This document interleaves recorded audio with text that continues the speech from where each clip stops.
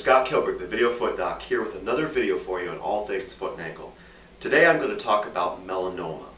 Melanoma is a pretty serious cancer that affects the skin and basically involves a mutation in which the cells that create your body's pigment, the melanocytes, begin to overgrow. And this cancer, as it develops, will create areas of the skin that look like dark freckles in some instances, and other times they are actually lighter areas of skin in certain cases.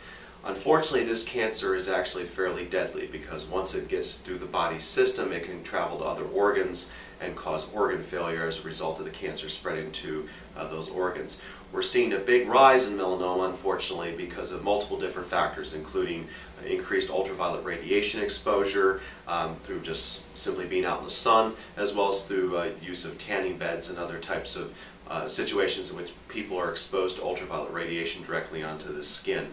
Melanoma can form on the foot.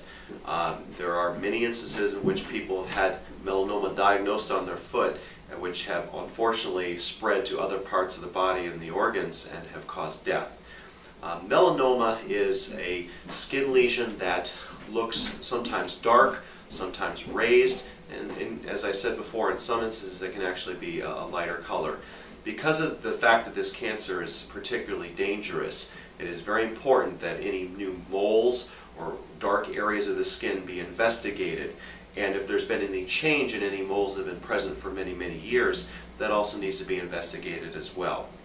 Essentially, when we look at skin lesions and areas of the skin, including the foot, and look for abnormalities in the way that the moles appear, we're looking for a number of different things.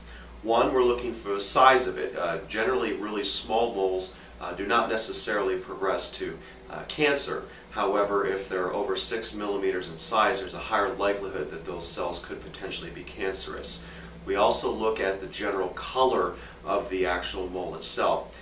If it's uniformly dark, that's one thing. However, if there are areas in which some of it's dark, some of it's light, and it's kind of spotty, that gives us a little bit more suspicion that there's a possibility that those cells in that mole are cancerous.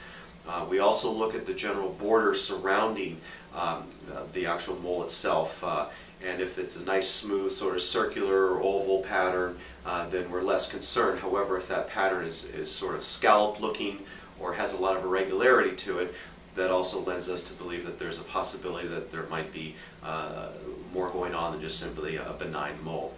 We also look at the symmetry of the actual lesion itself.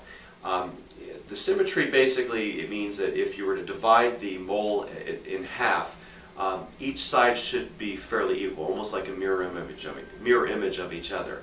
However, if the mole is sort of short on one side and maybe elongated on the other, or just they look differently if you were to cut it in half, then that demonstrates to us that there's a possibility that that mole may have some features which we need to investigate. Also, any recent growth of, as I said before, of any particular pre-existing mole or skin lesion also would prompt us to want to investigate it to see if there's the potential for it to be any cancer. Now, not to scare anybody, most moles and most dark freckles and areas on the skin are typically not going to be cancerous. The vast majority of them aren't. But there are cases in which these moles are cancerous and they need to be removed immediately, and further investigation made as to any other potential moles, or even if the mole is deep enough, if the actual tumor has gone deep enough, you have to investigate the lymph system to see if anything has spread from that point in the skin to the internal organs. So sometimes these are cancerous, and then they definitely do need to be investigated if there's any features to the mole that I just described, or if there has been any change. Now, how do we investigate moles to see if there's any cancer in it? Well, it's a very simple procedure called a skin biopsy. And what essentially we do is we numb up the skin and we take a little punch or a little bit of a core of skin out of the center of the mole or the lesion. And then we send that to a pathologist who will basically look at that piece underneath a microscope and will look at the cells to see if there's been any cancerous change or cancerous features to that cell. Now, if cancer is found, then that's a fairly serious thing and has to be addressed right away. There are different types of melanoma. They can include melanoma that goes deep, Some melanomas that spreads less deeply but more around the sides. As I said before, there is some cases of melanoma that actually don't have any pigment in them. They're actually what we call amelanotic melanoma. And then there are other instances of melanoma that can occur actually not just where the skin is, but also in the skin and regions surrounding the toenails or the fingernails. This is primarily seen in African American individuals, but it can be a particularly nasty kind of melanoma if not diagnosed in time.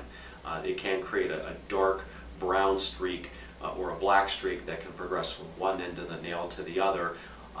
And although this is not uncommon in people who have darker skin pigment, there are certain times when this particular streak is cancerous and needs to be addressed right away.